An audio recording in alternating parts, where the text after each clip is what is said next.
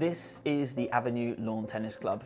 We've got 17 courts, 10 of which are grass, 7 are all-weather courts, including 4 artificial clay and 3 synthetic grass. We have around 1,000 members that enjoy playing tennis, squash and taking part in fitness classes at the club.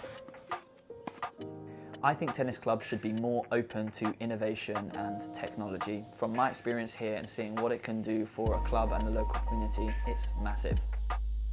Our plan when bringing Wingfield to the Avenue was to try to attract a younger demographic. We're looking at trying to get teenagers playing more tennis, getting young families into the club, as well as trying to help players that are currently members to get more out of their sport. Some people were like, oh, what's that white box over there?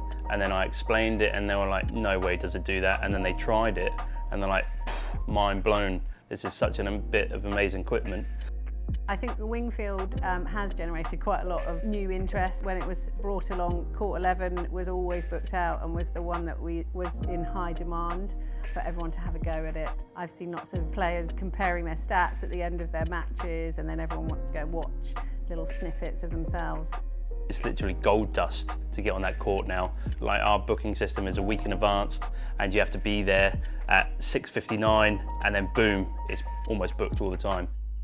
We have a real mix of people at the club that use the court. It might be that they bring their ball machine down to practice their forehands and backhands, whereas others come alone with a few balls to practice their serves. But the most common use for the Wingfield court at the club is during match play. The interesting stats I thought were really on my serve, because I've always had trouble with my serve, mainly with the toss-up. And I never thought I was putting that much speed on it and that much accuracy, so I was pleasantly surprised that I was reasonably consistent. To see actually where I'm placing my serve, when in actual fact I'm not really thinking about it, is interesting, because I'm actually getting angles that I'm not thinking about. So now if I actually put my mind to the court and say I'm going to hit here, I'm going to hit here, I'm going to have even more success as to where I'm angling my shots and things, which has been really useful. The reason for not putting a charge on the Wingfield court is we want to encourage people to play tennis more often and get more out of their games. As soon as you put a charge on something, it's a deterrent. Although people would be more than willing to pay for it, we want to give people this free service so that they can play more tennis. One thing I think tennis clubs in general could do better is to try to stay ahead of the curve like we have done here.